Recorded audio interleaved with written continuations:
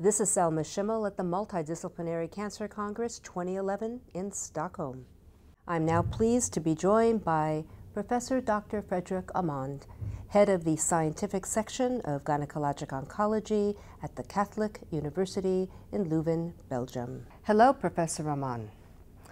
I'm very excited to talk to you because I myself am a young adult breast cancer survivor. I've been diagnosed in my 20s, and your study really reflects how far we've come in our understanding about pregnancy and certainly taking chemotherapy during pregnancy and the impact that it does or does not have on children. So let's talk about your work. We were confronted about in 2004 with one patient who actually came with us with cervical cancer, and actually she was referred to us to terminate the pregnancy. And at that stage we learned, as you suggest, how little was known on cancer during pregnancy, on what proportion of chemotherapy goes to the fetus, what is the outcome of the children of mothers, because that was one of the first worries. If we talk about surgery, radiotherapy or chemotherapy to the pregnant mother, the first question was, okay, that's fine for me, but what about my baby? And we learned that actually little was known on the effects and also the long-term effects of children. And that's why we initiated that study. We are now following more than 120 children, but here we report on 70 children that are at least 18 months old. And these children were actually not only investigated, but we asked mothers and the parents for the general health of these children. And then at 18 months and predefined ages afterwards, they were invited for examinations to see their development, to see their intelligence, and to look into their attention, memory functions. We looked into their heart. And overall, we think that the results are reassuring. Although we saw small differences, but these differences actually are mainly seen in preterm born children. So if a child receives chemotherapy during pregnancy and it is born at term, the results are normal, as in the normal general population. The subset of children who is likely to have problems are actually born preterm. So one of the main messages that we want to bring is that we think that chemotherapy during pregnancy as such is not a problem, and probably prematurity is a much bigger problem. Is the prematurity possibly induced by the chemotherapy? It might be, but we think that overall it's actually iatrogenic prematurity. That means that clinicians take a decision to deliver the mother in order to more easily treat the mother, because there is some fear on the unknown effects of chemotherapy on the child. So I have a couple of questions. You were looking at cognitive function and cardiac issues in these children.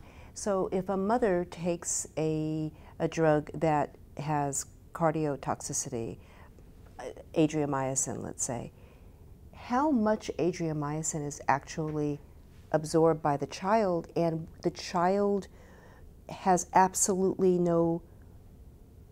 none of those cardiac risks that the pregnant mom has? That's a very good question. We know from own research we've done that about 7% of doxorubicin, of adriamycin, is actually passing the placenta. So it's important to know that all the chemotherapy is not really passing to the fetus. There is a placental filter that actually makes sure that the fetus is to some extent protected. So that's one important issue. And secondly, we looked into these 70 children, into their cardiac functions, and at birth there was no increase of congenital malformations, and also the heart is normal. We looked into the heart rate, the blood pressure, we looked into the systolic and to the diastolic functions, and they are all within normal limits.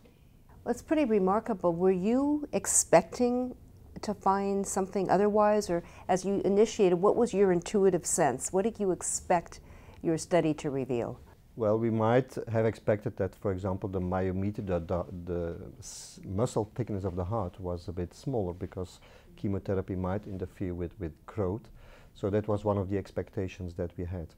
But given the fact that actually only 7% of the maternal dosages are found within the fetus, so actually you could also expect that the heart function would be normal. But when we started the study, we didn't know that about 7%.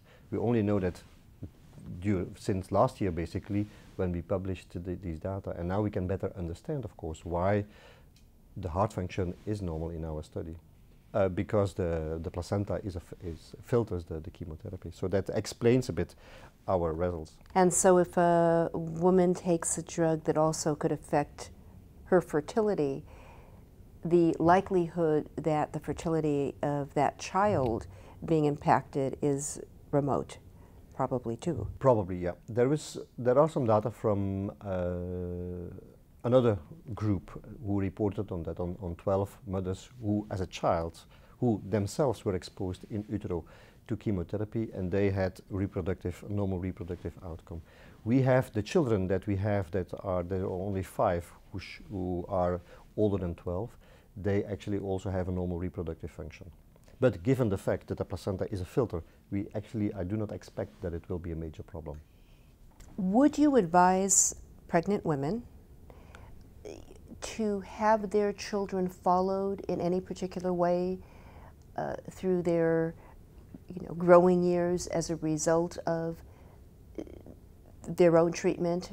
I think we would advise, we don't know what the long-term consequences are, and I think it's the advice to follow them up on a regular basis in order to make sure that fertility, that there's no other medical problems, secondary cancers. We actually don't know how this is. That's why we want to proceed this research. And I'm impressed with the number of cancers that were included within your study. Tell us, please. I mean, it wasn't limited to breast cancer. No, it's all. Actually, we included all cancer cases. The only criterion was that they should have received chemotherapy, but they received chemotherapy for breast cancer, for hematologic malignancies, for ovarian cancer, for cervical cancer, for tongue cancer. Brain tumor is in there. So actually, we see that pregnant women have all the cancers that are detected in women of reproductive age. Cancer, as such, is not leading to one type of cancer. We see that all the cancer types are also of reproductive women are also diagnosed. Yes, I see you did the hematologic and the solid tumors. So what are you going to do next? What's your next area of research that you'll be pursuing? Well, this is actually an interim analysis. This is not the end of the study. We want more children to be included, and we want to motivate them to continue the follow-up, because we have to ask a child who is normal, we have to ask to come within 3 years back, and we have to motivate these children so that we have the long-term follow-up, and so that is really important. And when we have more children, we will be more able to differentiate between if a certain type of chemotherapy has a result and the other kind not. We also want to look to the effects of radiotherapy, because now the group is too small to make sub-analysis, basically. As I speak with you, it makes me think, amazing that it took this long for someone to think about doing such a study. Well, we were also amazed in 2004 that at that stage there were no data on that, and since then actually we are the only group that actually works on this. So even now not many groups are working on this, and this is mainly because it's not easy. It's not so common that this occurs. You have to find your patients, and you have to really look to all. You have to try to have a good network to identify all these patients and to motivate these patients to come. Now you're based in Belgium. Is this study at this point limited to patients within your region? In order to deal with the low numbers, we started a collaboration with Nijmegen in the Netherlands and Prague in Czech Republic. So it's mainly Belgium, but also the same protocol is followed in the Netherlands and in Czech Republic in order to have more numbers. Thank you, Professor Frederic Amant, for spending time with us here at this multidisciplinary meeting in Stockholm. Thank you very much.